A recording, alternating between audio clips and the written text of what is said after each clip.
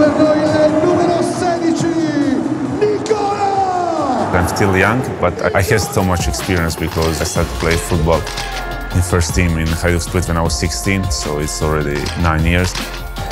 But I still feel there is much more time for me because I really love football, and I always say to myself, I'm 25 now, at least another 10 years, so I would say I'm not even at the half, so there's still a lot of football for me to play. Vlasic, his first goal in Serie A. Croatian attacking midfielder Nikola Vlasic has played in his domestic league, in Russia and in England. He had a tough time at West Ham, and that led him to joining Torino on loan in the summer. A fellow Croatian, his coach Ivan Juric, has helped him rebuild his confidence. Vlasic, cutback's a pretty decent one. There's the opportunity, and there's the goal. He was, of course, the factor for me to come here, but not only factor. His famous style of football is also attractive.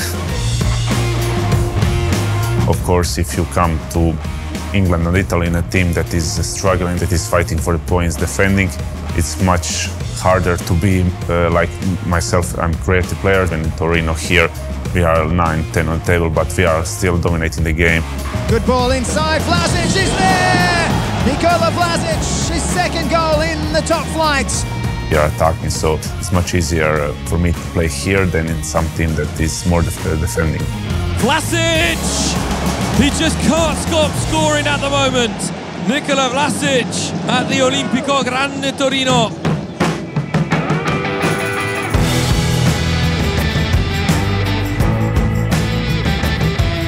When you feel that coach, staff, people in the club have confidence in you, of course it's easier to play, and when they give you freedom to express yourself on the pitch. So this is for me most important, because I just want to be happy to play football, because I work all my life for this. His hard work has paid off internationally too. In the 2022 World Cup, he earned a bronze medal with Croatia. A feat one of his idols and a Serie A legend achieved against all odds in the 1998 edition.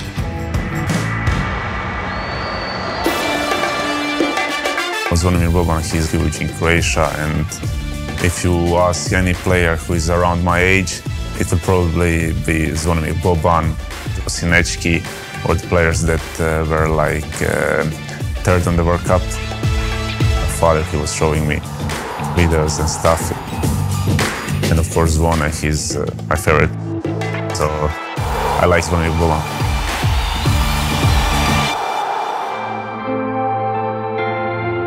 Torino's glory days date back to the 1940s.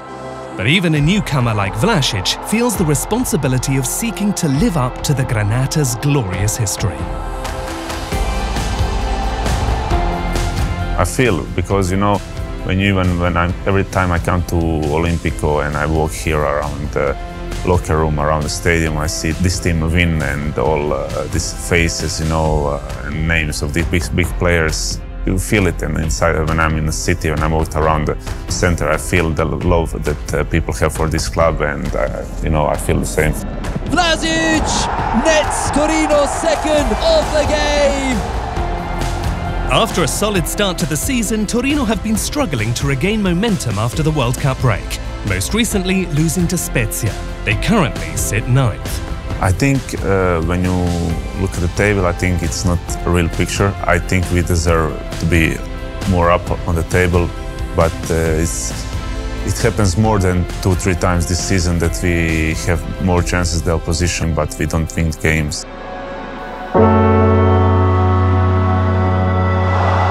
I want now, for us to not have a chance, but we somehow win, this to be a little bit lucky. But I think it will come because we work hard and we trust in process, and it will come, Next up for Torino is an away day in Florence. La Viola trail Toro by the narrowest of goal difference margins. I think they are a really tough team. It's hard to play against them on their stadium, but I think we can win this game because we have a really good team and we play really good style of football. For me, it's the most important team to win, so we'll see what happens.